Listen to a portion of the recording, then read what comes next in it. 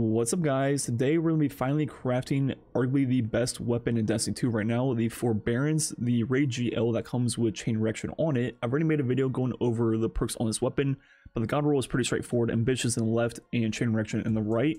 And that roll combined with Waveframe is arguably the best accurate weapon in the game. And on top of that, it has the Soul Drinker trait, which will give you health back on reloading. So yeah, this thing is an absolute monster. And as you can see, my friend Ice can craft it.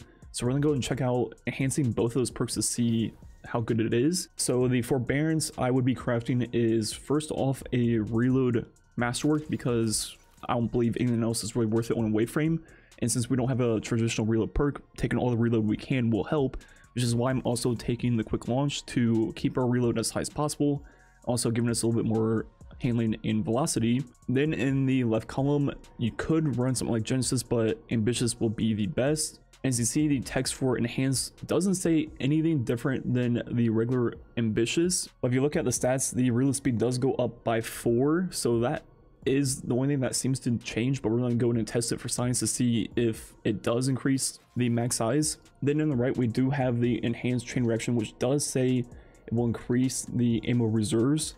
So we're going to take that and see if that does anything at all. And this will cost us, let's see, how many materials? Roughly 4,000 element, 2 alloys, and 70 of a few other materials.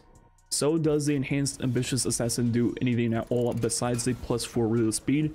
Even if we kill like 20 throw at once, reload, it's still a 2 in the mag, which is the same as the normal perk. And it does not make it more efficient to proc the 2 in the mag, because for a GL, you simply need 1 kill to make it a 2 mag anyways. So enhancing this perk does absolutely nothing besides the +4 reload speed. Without the Enhanced Chain Reaction, we hold 22 base reserves. With double reserve perks on, it goes to 26. Now with Enhanced Chain Reaction, which should improve the ammo reserves, it's still 22 with no reserve perks. Then with double reserves, it goes to 26. So yeah, improves the ammo reserves by a whopping 0.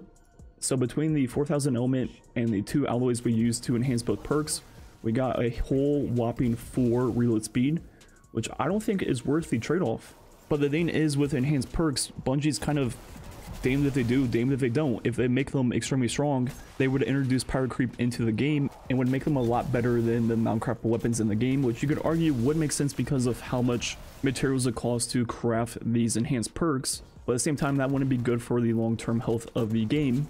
But right now, outside of enhanced auto loading, which increases the auto loading time by 0.2 seconds, which is enough to do the Izanagi combo, none of them seem worth it at all, and some of them literally don't do anything, like pretty much both of these. So in my opinion, I would rather just not have enhanced perks in the game at all. Right now, it seems like their only point is just to be there to cost a lot of crafting material and to have a use for alloys. And if that is why they're there, I think Bungie needs to start introducing like in-game cosmetics to different things in the game. So if they wanted something to cost a lot of crafting material and alloys, just put in like an animated shader for the weapon, or even ornaments, and make them cost like, 5,000 element, multiple alloys, and that be like the in-game crafting instead of enhanced perks that literally do nothing.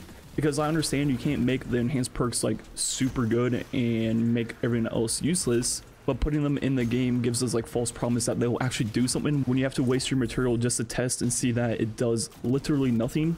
Just feels like a complete waste of time and materials. So yeah, I literally don't know what else to say about these enhanced perks. They just are completely pointless. And honestly, outside of enhanced auto loading, I would not waste my material on any of them. And yeah, let me know what you think about crafting as a whole and what you think the solution is to this problem.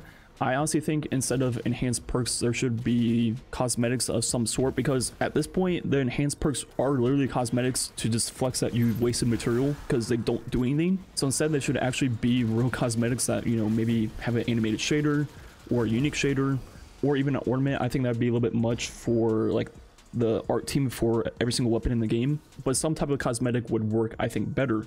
Anyways, that's gonna be it for the video. Like usual, thanks for watching. Catch you next time.